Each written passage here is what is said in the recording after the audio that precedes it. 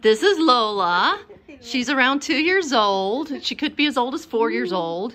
She was rescued from a high kill shelter in February by me, and she has been my foster doggy. And I am looking for an amazing home for her. She is super sweet. She loves people. She's very friendly. One of her favorite things to do is to climb up on you, whether it's in your lap or lay her head in your lap, just be next to you. She loves to be petted. She's never met a stranger she didn't like. She also an outdoor dog. loves being outdoors. It'll be great for hikes. She loves to go adventuring.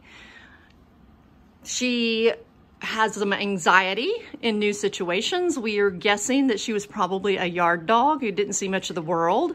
So it'd be really great to be adopted by somebody who is willing to help her have a routine, a very small world, and the patience to help her learn that the world is not a scary place. She absolutely loves toys. She loves playing tug-of-war and almost any kind of toy. She has a really high prey drive, which is probably why she loves toys so much.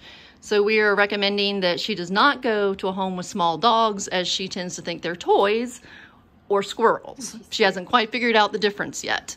You know, squirrels are her nemesis, so we really want to be careful about that.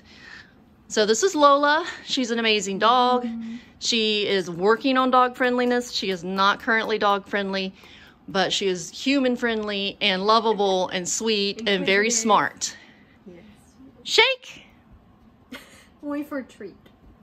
Yay, Lola! Good girl.